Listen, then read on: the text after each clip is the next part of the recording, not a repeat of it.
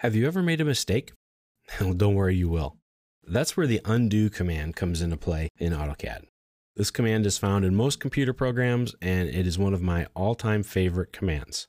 Let's open up a file. Let's look at the ice rink example file.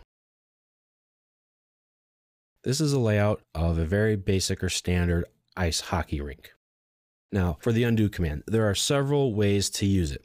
You can type in the word undo, press enter, and you can tell it how many operations that you want to undo. Just 1, 2, 3, 4, however many there are.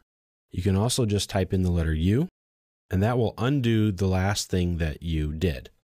You can also type in Control Z. So if I draw a line, I didn't mean to do that, press Control Z. That will also give you the undo. You can also come up to the quick access toolbar, click on this little arrow. As you click on it, it will undo an option. If you click on the little arrowhead, it will give you a list of different things that you've done. So let's say we panned, we zoomed, we drew a line, we copied that line, and there we go.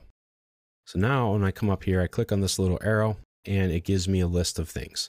I can undo the last thing, which was a copy, or I can go through this list and undo all of them all at one time. Note that the undo has no effect on some commands in systems variables, including those that open, close, or save a window or a drawing, display information, change the graphics display, or regenerate the drawing, or even export the drawing into a different format. A bit of advice though, be careful when you undo because you can't undo an undo. Well, you can with a bit of an exception. That's with the redo command. You can find that right up here very easily. It works just like the undo, only it's in reverse. So I can put all those things back with the redo.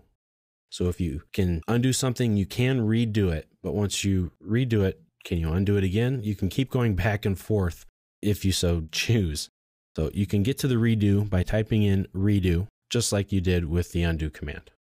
Now the undo feature can fix some mistakes, but it can't fix itself, and it can't fix everything. So just be very careful. Also note there is another form of the redo command called the oops. Now the oops only affects things that you erase. So if I erase this line right here, then I draw another line and I copy it several times. If I need that erased object back, if I undo, it's going to undo all of this information and I'll have to recreate it. Well, that's okay.